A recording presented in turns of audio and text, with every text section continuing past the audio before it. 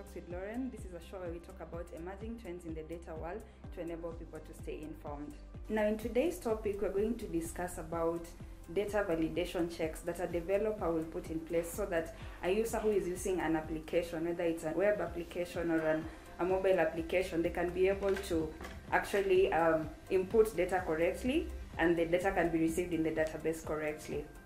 I'm joined today by a guest who is going to walk us through this topic because he's developed apps before and definitely the validation checks that we talked about. So that's what we're going to talk about. I'll let him introduce himself. Karibu. Thank you, Loren. I'm Makori Godfrey, self-taught web developer. I have about 10 years experience in web development. I'm glad to be hosted here and looking forward to the talks. Makori, what would you say are the sources of data before it gets into the application and into the database eventually? Yeah, from an application side, we view the source of data as one, inputs by the user. Yeah. Two, it's not common, but also sometimes we have data from an old system that requires importing or ingesting to your new system. It could be through Excel imports or a database, an old database, so you have to write ETLs or things to convert the data from the old to the new. Yes. And thirdly, it is common nowadays, these are sources by third parties, be it verifying the data or something else. Yeah. Okay. Makori, I believe an application is the first point where a user gets to interact with the interface, because that's the point where they enter the login information, they sign up to an application, and then now they proceed to enter data, which is basically going to the database. So based on your experience, what are some of the validation checks that you put in place to ensure that these users are actually entering correct data? Indeed, you're right, because people talk about data, but not many people talk about the user journey and how that data is sourced. From a web developer or a developer perspective, there are so many things we do regarding data. Yes. First is you have to make sure that the user understands what they are sending over. Yes. Be it their username, be it their email, because sometimes you find a form says input your username, so it's sometimes not clear, should you put an email, a first name and all that. So sometimes you probably provide a hint so that you reduce the probability of an error through providing descriptive text to the user so that they enter exactly what you require or what the application requires. Okay. Then in terms of validation, if it is specifically an email, we have to check if it's the email format. If it's a username, there's the character length, the minimum and maximum that we check. If it is an image, sometimes there's limitations by size.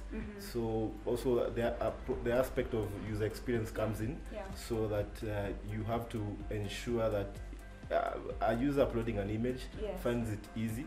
You know, nowadays Facebook, Twitter have raised the standards in that a user expects to upload an image, then they'll be able to crop it, size it, so that by the time they're submitting, it's perfect to them and also it's perfect to you. So those are some of the evolutions that have happened in data. Now the users are more keen on what they're sending. Privacy is also another discussion, but that's it. Okay, and also the aspect of the calendar, because dates, sometimes the formats vary. Date time is a huge thing because of people being in the various regions have different formats of dates, and also entering a date sometimes is cumbersome. So with that, most applications will have a date picker. Yes. So you'll click on it and probably the current date will be the default one, and then you navigate through the years and months and finally the date. So that makes it seamless, and now it has become a norm for a date.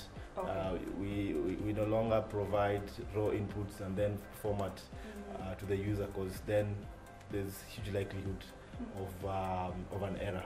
Someone can confuse the month and the date, and then you have a wrong age or a wrong date submission. Okay. Yeah. And then when it comes to the null fields, because personally I've experienced such that in the database you get there so many null fields. How do you factor it in when it comes to the front end? Yeah. So coming to the first point is communicating to the customer or the user of the application. Yes. So you have to indicate whether that particular input is mandatory or not. If it is, then you have to indicate it is there probably by a red star normally. That's a standard nowadays. Yes. Or you can write in text that this is mandatory. And then besides that, before they submit, again there's the aspect of you checking if they have inputted that field. Okay. Yeah.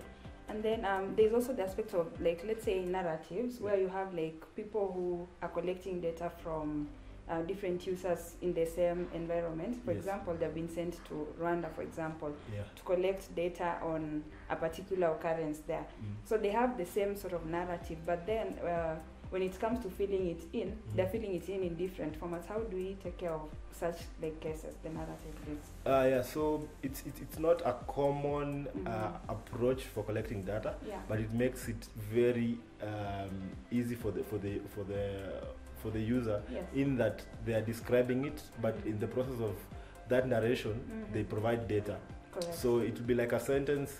So maybe there's a place that will have a drop down with values. So let's say it will be maybe you have visited the hospital, then there's a drop down or an input to input the number of times they visited in the last 1 year. So it's pros. So by them completing that paragraph or those narrations, in the process they submit the data, as compared to you having inputs. Yes. Okay. Also, regarding validation, you talked to me about this in terms of having a second eye when it comes to cross-checking whatever is going in the database, so that you are sure of the data being answered, right? Yeah. So having a second eye first to the user. If it's a long form, you find probably someone might have made an error. Because probably it took longer, there was distractions and all. So what we do is there's usually a preview step. So with that, we'll preview all the data that they've submitted, be it in the multiple steps. We preview everything, including images, files, so that they know and then they consent to submitting that data. That is very important for scenarios where either the form is too long, or the data is sensitive and there might not be room to edit after that, especially when you find it in government applications and all that, because once you submit, it creates an application and that is now goes to someone else to take action on it. Right, okay. And then there's the aspect of security, which is a very, very big factor. Can you talk about that? Sure.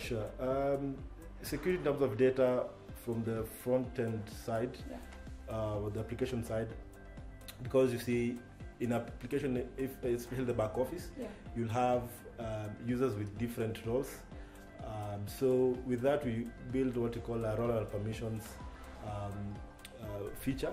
Then now the super admin is able to allocate a permission to a role, so that when you log in, you'll view those features that are tagged to that particular permission. Right, good. Aside from the considerations that are taken care of in the front end, what are those that are being taken care of in the back end? Sure. So the first step being the user providing the data. Now we have to validate the data in the back end, besides it being validated on the front end. Then from after validation on the back end, then now we store it or persist it. So the same validation that was on the front end, that's now what we do in the back end. Now with back end, we might have some extra things to check. So if it's someone provided an email, we can check if that email has already been used and present the relevant error and return the data that they already presented, and so that they can make an adjustment or make a decision. So there's the validation bit, then there's the persistent bit to the database.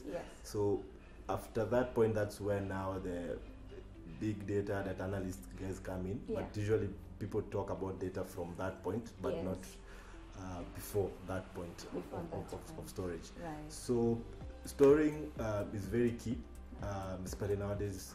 Data, there's so much data coming from users, and application have more users as compared to years back. So there's various factors we use to ensure that the data is consistent, and also in terms of speed, in that we're able to persist it quicker, and also we're able to, or the data guys are able to retrieve it faster. So for that we might use indexing to the databases, and also if the size allows for the application or the data, we can use sharding and other optimization tools. Okay. What about soft deletion? Yeah, soft deletion is something else that that now comes when maybe you want to clear something or hide a record to the user, because what happens is every entry is taken like a log, so we don't really delete, but rather hide it, so that the user will not be presented by those records that are not soft deleted. Okay. Yeah, soft deletion is important so that if that record is tagged to other records, the relation is still intact, even if the data is deleted. So per se, there's no deletion, but rather we employ the aspect of soft deletion. Okay. Yeah. All right. As we conclude, I'd like you to just describe something. I think one of the most important factors, based on what you've just talked about, is the aspect of requirements gathering. It has to be very, very clear, right? And you were giving me an example of a passport. You can talk about that for a minute. Sure. So that is in line with having descriptive text. Yes. And also understanding your users. So you have to ask yourself, who will be the users, the education level, the level or complexity of the language you're going to use. Because I remember back, I was telling you these stories, we did some business registry platform for Somalia. So English there is not very, the English proficiency is not that high. So we just requested the users to provide passport size photo. Yes. So when the data clerks were getting feedback to us, they're like, guys are actually uploading photos of their passport and not passport size photos. Correct. So with that we realized it's us who did not describe what exactly we required. True. So we made that adjustment, and we could actually see the errors reducing. So you can imagine something small like that will require now the user to be contacted to re-upload the correct image. So such things are things that come in when you don't do the right things. Okay, so requirements gathering is very important in this aspect. How you say it and whatever you're asking for is very key when you are talking to the users in terms of uploading the data, and in general just whatever they're supposed to enter in the system, right? So in conclusion, do you have any other thing you want to say? Not much, just that people need to also to factor in the prerequisite or the prerequisite steps of data, because everybody talks about data after it has been stored, but people forget that there are so many things or errors that come with that data that's already stored that could have been mitigated by employing the right steps, the right mechanisms before it was stored. So some of the things that we help to prevent. All right.